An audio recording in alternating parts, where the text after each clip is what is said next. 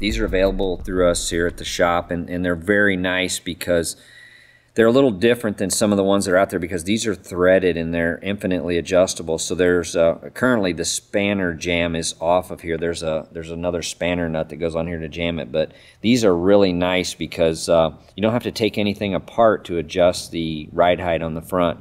So what we can do, these are similar to the adjustable brackets in the back when we can leave the strut shaft at the proper setting and then run this up and down to change the ride height on the car. So we can adjust the ride height by a fraction of an inch. I mean, you can adjust it by 100 thousandths or 50 thousandths or whatever just by turning this. So when you adjust this, this is going to go up and down. It'll raise the ride height or lower the ride height on the car, and then you'll just jam this spanner.